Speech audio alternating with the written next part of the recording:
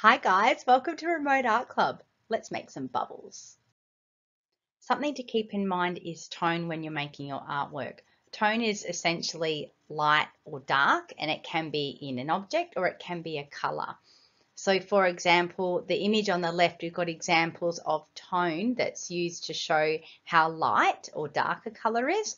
And on the right, we've got an example of tone of a shape, and you can see where the light is coming from. So it's a very light tone or a light shade on the left and a dark tone on the bottom right. It also gives the illusion of form, and I want you to have a go at trying to make your bubble look 3D as well. Let's have a quick look at this artwork because it's a great example of light, medium, and dark tone, which is what you'll be blending to make your bubble look 3D. So having a look, it's pretty easy to spot the light tones. So they're generally the white ones. And if I just do a little scribble here, you can see there's a lot of light tone around the sun, which makes sense because that's the source of light. Yeah. The medium tones are more around this area with the blue. I hope you can see my little sketchy on top. And you can see around here we've got the white and the blue mixing together to make it look blended. And down the bottom we've got the dark tone down here. Okay, so keep that in mind when you choose your colors for your bubbles.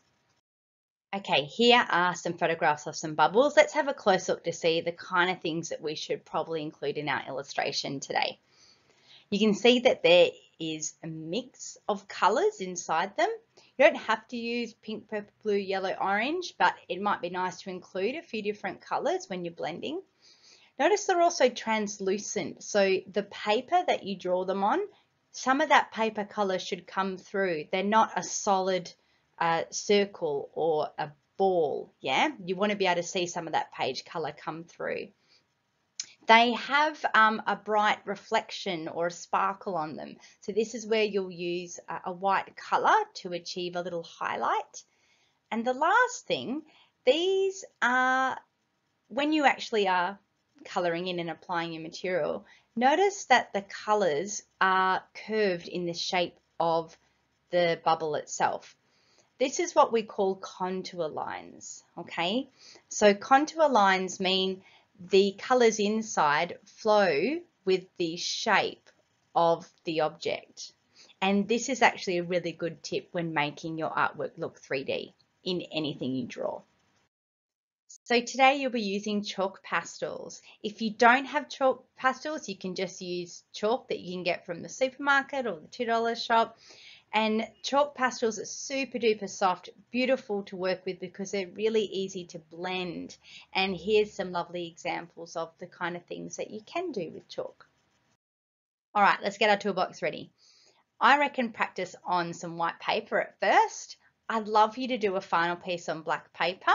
If you can't get black paper, don't worry about it, stick with the white. If you don't have chalk pastels, I've already mentioned you can use chalk.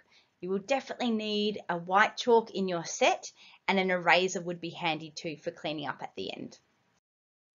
Okay, the first thing you're going to want to do is just have a little play and practice with your materials. You can see that I'm using actual chalk pastels, but like I said, chalk is fine, okay?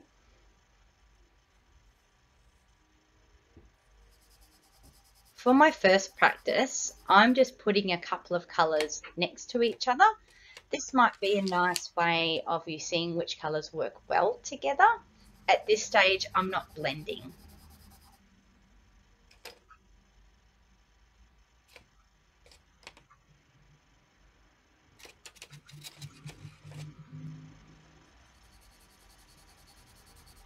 Notice I've chosen colors that are quite similar to each other. This is what I call harmonious colors, okay? And because they're very close to each other on the color wheel, because they're very similar, they blend really beautifully together, okay? So it's really easy to make them blend. You can see that I'm using my finger here to blend the pastels, and you can see instantly it turns to dust and it's super, super duper smooth, okay? Notice that I also, when I'm blending, I bring some of that color over, blend it down and across to the previous color so it looks like it's all blended. Now I was working inside, so tapping off excess dust I put in a container. If you're working outside, you can just blow this away.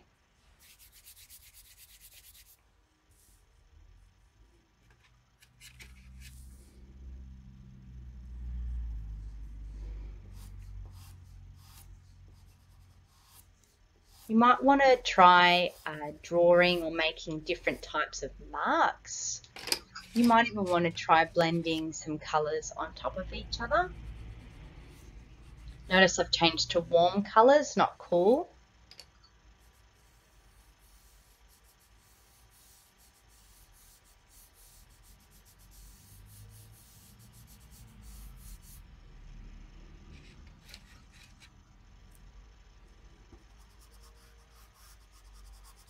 Notice with this particular exploration, I've chosen a light, a medium, and a dark tone, yeah, or a light, a medium, and a dark color. And because they're next to each other, they create different tones. So the pink is that medium tone. So if it gets a little lost, once you've started blending on top, you can draw over it again. So you can keep layering and keep blending. This is actually mixing colors together rather than just blending them left to right, light to dark, okay? So in your exploration, have a go at finding colors that are different tones and have a go at mixing them together with your fingers.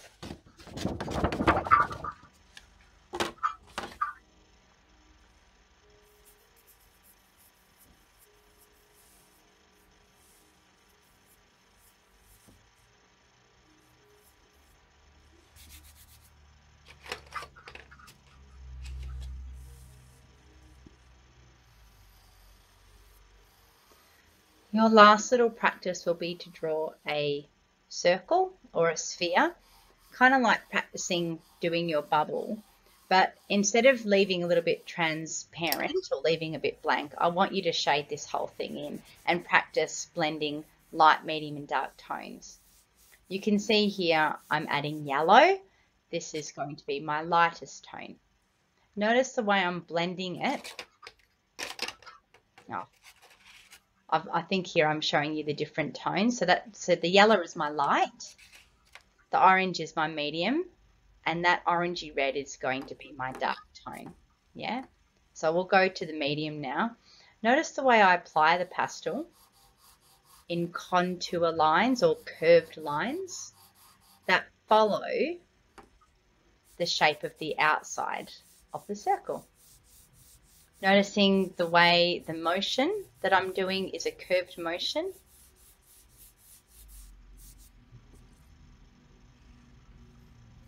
And I'm going to add a little bit more yellow and blend that across into the orange, so it looks a little bit more consistently blended that side, yeah.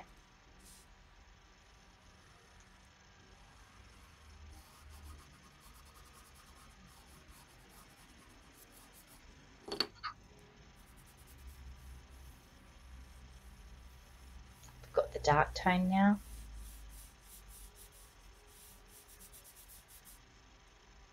I'm going to add a little bit of orange, so often you need to bring the lighter tone back on top of the darker tone because the light tone can get a little lost because dark tones are very deep.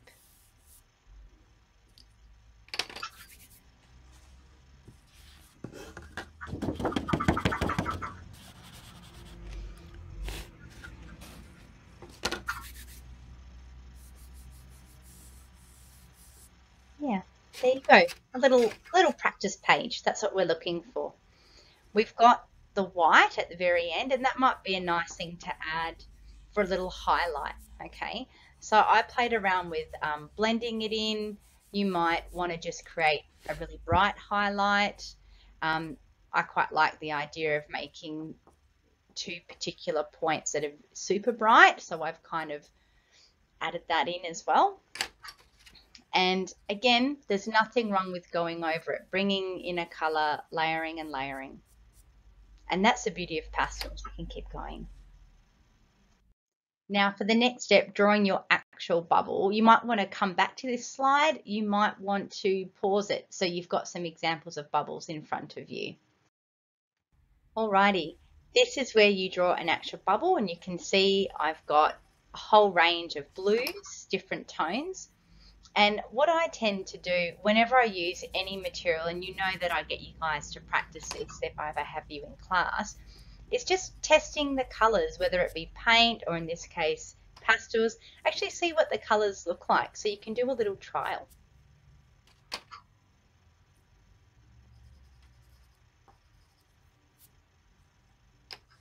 Helps you choose your colors. All right, when you go to start drawing your circle, it makes sense to use a really light tone at first because it's a little bit more forgiving if you make any mistakes. Also, you tend to work from the lightest tone when you're blending it with something like pastels. So always work from light to dark generally. If you don't get your circle quite right at first, it doesn't matter because remember you're going to be actually smoothing around with your finger, and you've also got the opportunity to use an eraser at the end to neaten up the edges. Now you can see my finger wasn't quite clean from doing the warm colours from the earlier piece of paper. So I would recommend washing your fingers in between, especially if you're going from, say, a yellow colour to a blue. In the end, I just ended up adding some more blue on top to kind of mix that over, so it was fine.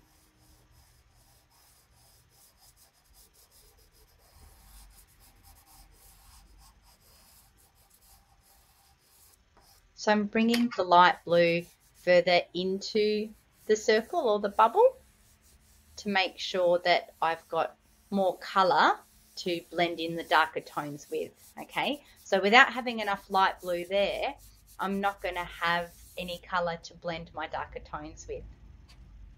Notice I've left the middle see-through or there's no colour, and that's to give that illusion that it's transparent.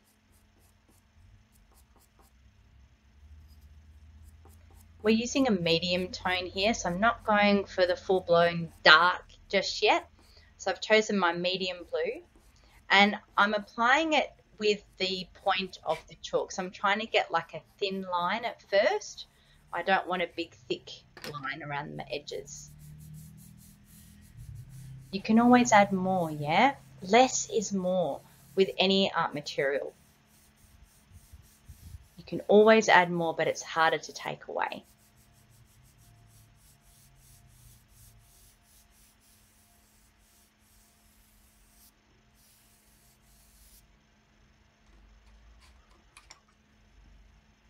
And you can see that's blended in fairly nicely. I'm going to use the very tip now of the dark.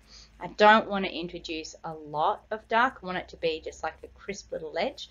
So I'm trying to be fairly light in my application. I'm not pressing hard, but I'm trying to get on the very edge there to get a nice dark tone right on the edge.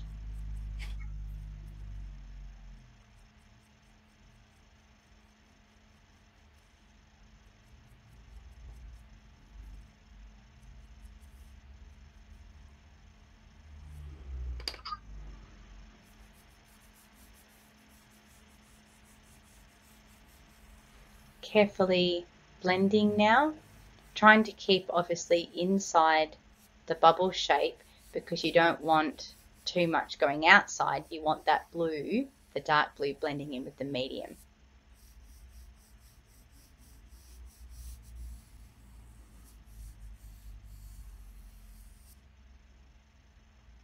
And from here, it's really just a matter of adding a little more as you need. I thought the center needed a little bit more blue. I thought it was a little bit too transparent in the middle there, so I just kind of blended a bit more in. And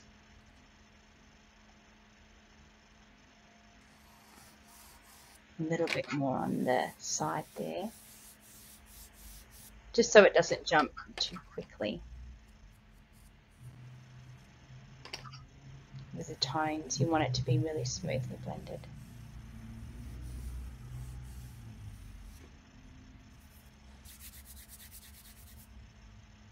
Now the last step is to add a little bit of a highlight using a white. Now I did my white up the top because I've got more dark blue down the bottom right there. Keep in mind when you're doing your shines, you want your shines to also be curved to match the outline of the bubble. Again, this makes it look 3D.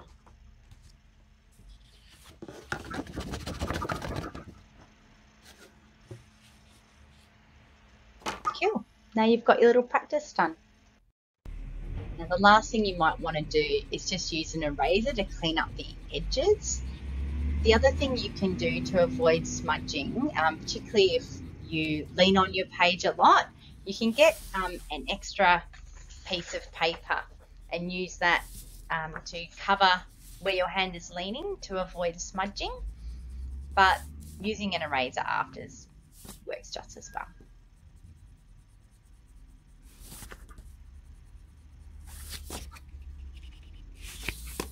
Try not to go too much onto your pastel itself, because what will happen is you'll end up blending and smudging the pastel with your eraser. So you'll actually end up smudging more rather than removing pastel.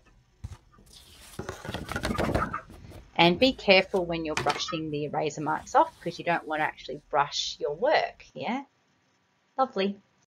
So my intention is for now you to do like a good copy, if you like. So on black paper, these bubbles would look amazing. Have a look. Here's some examples of some student work where they have drawn bubbles. You can see the one on the left, we've got either the one side of the bubble is like an orangey color, the other one's a yellowy color with a really bold highlight, and you've got other ones there with reds and greens and blues. The one on the right is actually more kind of similar to how I taught you, from light to dark shading, yeah, again with really strong highlights. These ones are a little different again. Lovely examples of using the rainbow colors on the left, where you're blending yellows and reds and oranges and blues and greens together and leaving a little center for some transparency. I think the ones on the left would be more successful if they were a little bit more blended towards the middle. So I would actually use my finger and actually make the very center of that bubble a little bit more transparent by making the colors less bold and blending them in the middle there. The one on the right here has a really nice example of showing the contour and following the curve of the bubble, still leaving a little bit of transparency. But the other thing I really like about this one is the outline of the bubble, almost showing the outside is shining like a highlight. These are another couple of good examples of showing contour, particularly the one on the left where the strokes of the chalk or the pastel follow the outside and with great highlights. The one on the right, I think the highlights are quite successful. It really shows the shape of the highlights, but I think the contour or the curve lines could have wrapped around more. So these bubbles don't look as 3D as they could, but the overlapping is something that gives the illusion that they're 3D. So keep overlapping in mind. Now these two I'm showing you are not student examples. These are, teacher artist examples. So they're super high level. But I think they're a really lovely example of the one on the left showing you the highlights, almost making it like a little star shape. And noticing that some of the edges, the color's hardly present. So it looks like it's really see-through. It gives the illusion that the bubbles really are transparent. The one on the right, the outside line is all the way around, but notice the color doesn't quite touch the edges. So again, giving the illusion that it is transparent. Lovely. Remember to take photos of your artwork, put them on Shobi, make sure they're clear, yeah? And any practice ones, any layered bubbles, I'd love to see. And yeah, have fun.